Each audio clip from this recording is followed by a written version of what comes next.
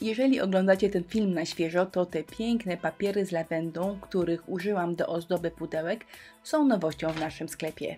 A jak nie na świeżo, to i tak zapraszam, bo lawendę chyba kocha każdy.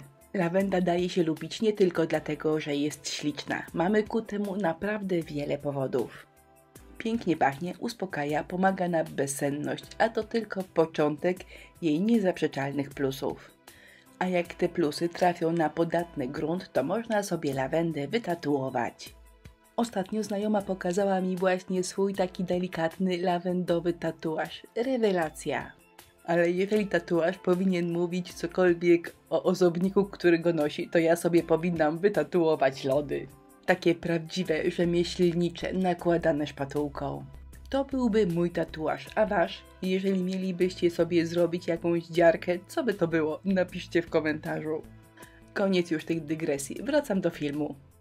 Przegląd nowości z papierami ryżowymi już był i one oczywiście są dostępne w naszym sklepie Inspirello. Do pracy wybrałam dwa, ale wybór był bardzo trudny, bo jak widzieliście przed chwilą są po prostu śliczne. Papier ryżowy trzeba wyciąć albo wyrwać tak jak Wam pasuje, a przyklejamy oczywiście klejem do Decoupage. Można powierzchnię posmarować klejem, a potem przyłożyć obrazek albo tak jak ja. Najpierw na sucho dopasować obrazek, a potem podnosząc go z prawej i lewej strony podsmarować klejem, a potem klej oczywiście po całości od góry.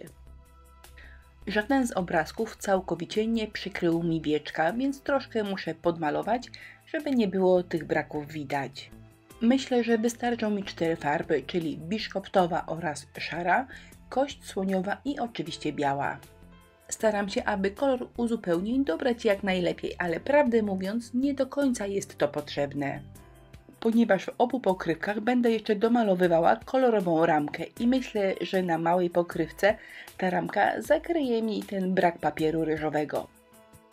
Natomiast na dużym wieczku będzie szablon i te cegiełki przykryją mi wszystkie niedoróbki kolorystyczne.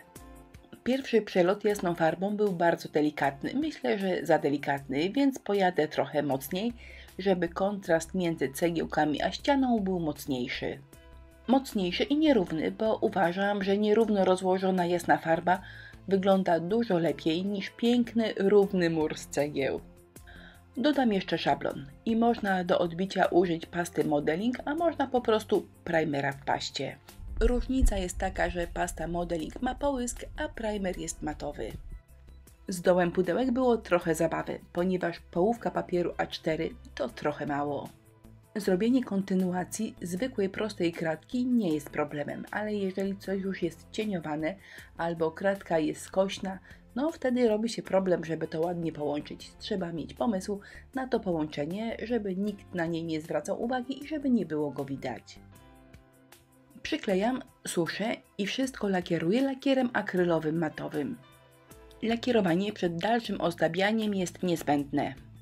Jeżeli bym tego nie zrobiła, to farby, których będę za chwilę używała, zrobiłyby mi na papierze ryżowym brzydkie plamy. Dla ułatwienia pracy wycinam 2 kółka, spryskuję je klejem tymczasowym i przyklejam do powierzchni. Dzięki temu dużo szybciej i równiej obmaluję te boczne ramki. Na dużym pudełku biała kontrastowa ramka, natomiast na malutkim dużo bardziej delikatna. W kamerze jej prawie nie widać, ale jest o ton jaśniejsza od tła obrazka. Jak to w życiu bywa, nawet jeżeli mam fiolet, to on nigdy prosto z opakowania nie pasuje.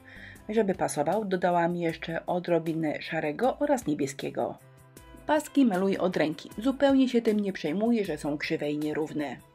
Jeżeli ktoś ma ochotę, to oczywiście może je perfekcyjnie rozmierzyć i dopiero wtedy namalować. Gdy widzę czasem takie wasze piękne, idealne, perfekcyjne prace, to strasznie zazdroszczę. I wtedy swoje lenistwo tłumaczę brakiem czasu, bo myślę, że to brzmi najlepiej. Dla odmiany na małym pudełku zrobię delikatne kropeczki wykałaczką. Dlaczego tutaj także nie chciałam zrobić pasków? Z 2 powodów. Po pierwsze dlatego, że różnorodność jest fajna i ciekawa. I tam paski, a tu kropki, z pewnością będzie do siebie znakomicie pasowało. Dużo ciekawiej niż wszędzie paski. Po drugie, dlatego, że grafika zajmuje całe wieczko i mocne paski mogłyby przytłoczyć tą grafikę, odciągać od niej uwagę, a tego bardzo bym nie chciała. W tego typu pracach cieniowanie znakomicie dodaje charakteru całości. Wystarczy dobra farba akrylowa, skośny pędzel i odrobinę ćwiczeń. Jeżeli cieniowanie Wam nie wychodzi, a chcecie zacząć i poćwiczyć, to zapraszam, zrobiłam o tym specjalny film. Tu się na cieniowaniu nie skupiam, zobaczcie tylko jaki fajny daje efekt i jeżeli Wam się podoba, to zapraszam do nauki. Link do filmu jak cieniować zostawiłam Wam pod tym wideo. W pierwszym etapie cieniuję ciemnym kolorem, to jest ciemnoszary, a w drugim troszkę położę cienia na tych białych polach. Zobaczcie jak teraz wygląda praca. Mam nadzieję, że namówiłam Was na naukę cieniowania. A teraz będą delikatne poprawki kolorystyczne na dużym pudełku. Dół nie pasuje do góry. Może tego w kamerze nie widać, ale na kwiatkach u góry troszkę brakuje mi tego koloru, który występuje na dole pudełka. Na szczęście taki problem to nie problem. Dorobiłam kolor dokładnie taki jak jest na spodzie i domalowałam troszkę kwiatków w tym kolorze. Teraz jest ok. Konturówka reliefowa biała i lecimy najprostszą ramkę na świecie, czyli wyciskam, pociągam. Niby nic, niby taki drobiazg, a zobaczcie jak przepięknie oddziela od siebie dwa obszary. Ostatnim elementem, który dodałam do moich pudełek były wyciski z foremki silikonowej w formie lawendy. Jakiś czas temu robiłam pudełko lawendowe właśnie z tymi wyciskami. Pudełko zrobiłam, a troszkę wycisków mi zostało. Zobaczcie, tyle mi zostało, więc mam okazję, żeby je wykorzystać w kolejnej pracy. A tego typu plakietki zawsze robię na zapas. Zobaczcie ile tego mam. Pieczątka albo stempel plus glinka super lekka. Gotowe gałązki po prostu przyklejam klejem na gorąco. Jak się robi oraz maluję wyciski pokazywałam dokładnie w tym pudełku, z którego ta lawenda pochodzi. Więc żeby się nie powtarzać, pod tym wideo zostawię Wam link do filmu, w którym pokazuję jak to wszystko robiłam. To jest lakier 3D, fantastycznie nadaje się do podkreślania połyskiem jakichś konkretnych powierzchni. Zobaczcie jak w tym wypadku sprawdził się na oknach. Gotowe lawendowe pudełeczka prezentują się tak. Te lawendowe papiery są po prostu śliczne. Wybór jest duży, więc jeżeli macie fioła na punkcie lawendy albo po prostu lubicie lawendę, to zapraszam. Link do tych papierów zostawiam pod wideo. A zresztą pod filmem jak zwykle zostawiłam Wam linki do wszystkich produktów, których używałam w tym filmie.